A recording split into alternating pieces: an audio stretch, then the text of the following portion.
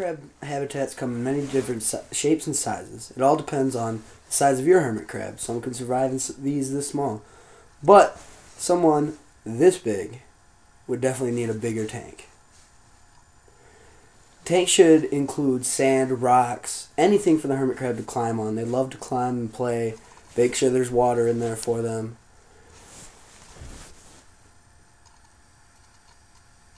Now, when keeping the tanks clean, it's important to wash them out once every 2 weeks with just warm water. Just scrub the sides, scrub about everything.